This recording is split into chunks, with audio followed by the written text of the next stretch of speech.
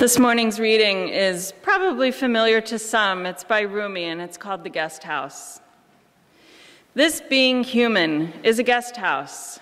Every morning, a new arrival, a joy, a depression, a meanness. Some momentary awareness comes as an unexpected visitor.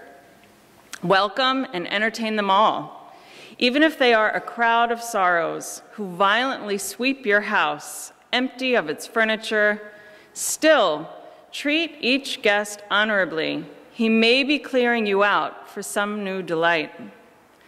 The dark thought, the shame, the malice, meet them at the door laughing and invite them in. Be grateful for whatever comes, because each has been sent as a guide from beyond.